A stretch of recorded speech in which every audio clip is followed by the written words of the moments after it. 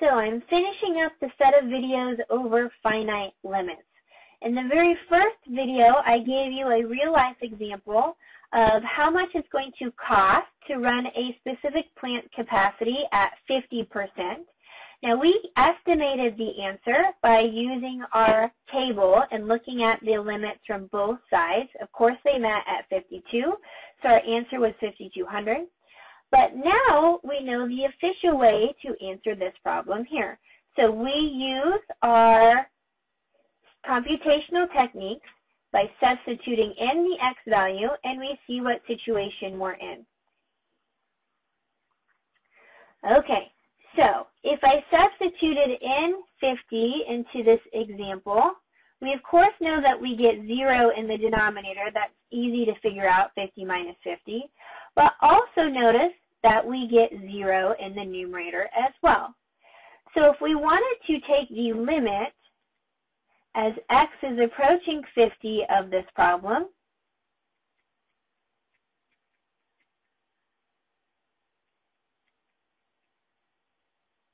that tells us we'd have to do more work. Of course, the more work here is to factor this guy. So that's equivalent to the limit of x approaching 50. My numerator factors as x minus 50 and x plus 2. And my denominator I just grouped together as x minus 50. My x minus 50s cancel out. That leaves me with the limit as x is approaching 50, lost my 0 there, of x plus 2. Substitute my x value back in, and that gives me 52, which is the answer that we got by using the table, 52. Okay, so now we know the official way to answer this problem, and so we have the official answer of $5,200 or $5,200. If you want to see what's happening to this visually, I encourage you to do so. And I encourage you to do it by hand. That's a great review of what we learned from before. How to graph rational functions, which is what we have here, a fraction. So I've outlined the steps that we had before. Find my y-intercept. I do that by substituting in 0. So c of 0 gives me my constant of negative 100 over my constant of negative 50. Of course, that simplifies to give me positive 2. So I have a y-intercept of positive 2. I find my x-intercepts by setting my numerator equal to 0. Technically the whole equation, but we can always cancel out the denominator. Now that factors, we just did it in the last slide, of x minus 50, x plus 2. So that gives me intercepts of 50, 0, and negative 2, 0.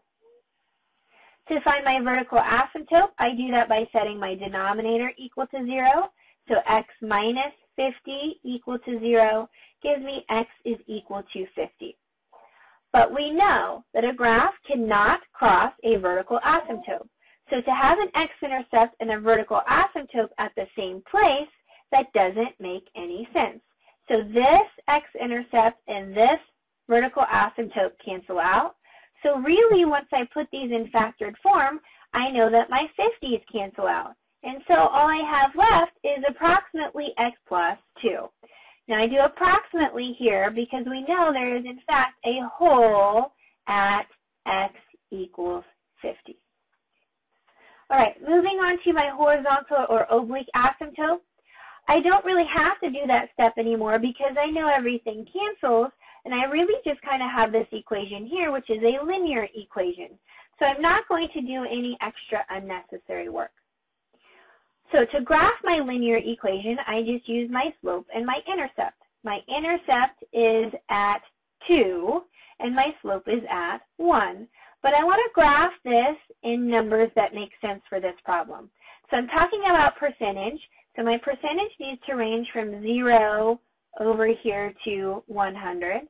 And basically all I do is add 2 to every x value. So if I substitute in 50, I should get a 52. so a little bit above there. If I substitute in 100, I get a little bit above, which is 102. And again, my y-intercept is 2 here. So this is my graph, but I know that I have a hole at 50, so I need to designate my hole here at 50. So there's my graph. To find my limit, it's approaching 52 from the left. It's approaching 52 from the right. So, of course, my limit is 52. So I have finished up my real-life example, and I have finished up any example that you may have over finite limits, thus finishing up this set of videos.